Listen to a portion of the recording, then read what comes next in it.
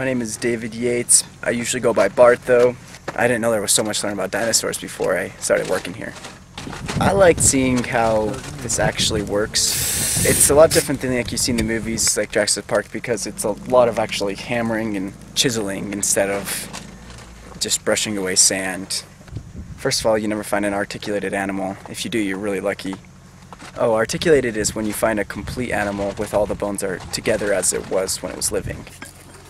Here's how it actually works.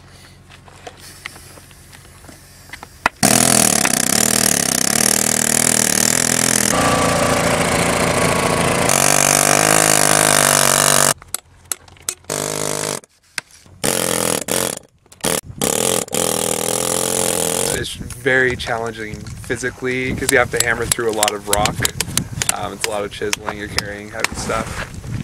It's hard physical labor. In Moab, it's supposed to get to 107 or 108 or something like that. And so up here it'll probably be 104. It's pretty hot. It's just really, really hot out here. The tough things about going on a dinosaur dig, I guess, is putting up with the sun and the wind.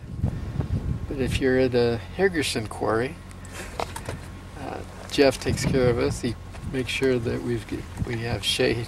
When our fan is working, we get a fan in here to help keep the bugs away. It doesn't keep all the bugs away, but.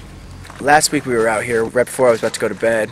I just was looking in my bag for some stuff and I found a little scorpion there and I kind of had a little freak out. Spencer was already asleep and I woke him up like, Spencer, scorpion, scorpion!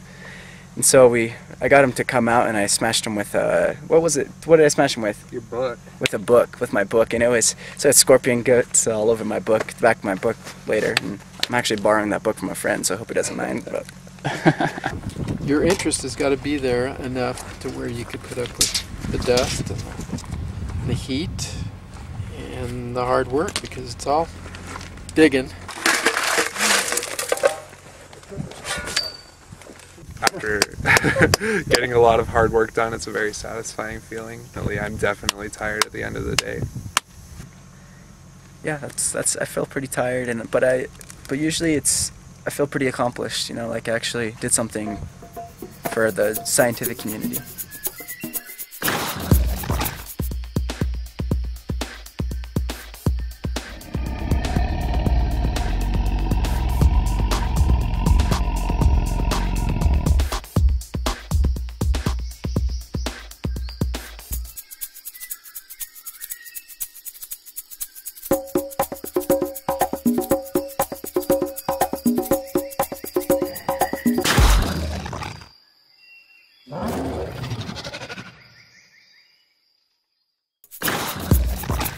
Don't forget to visit us at the BYU Museum of Paleontology. Admission is free and open to the public. We can be found directly across the street from Lavelle Edwards Football Stadium, 1683 North Canyon Road in Provo, Utah. It's very challenging physically. You're hammering through a lot of bone. It's a lot of chiseling. Not hammering through bone. My bad. I'm gonna start that question over. If that's okay. No, hey, that was great. Are you okay if I include that segment after? True. Because that's pretty funny. Sure.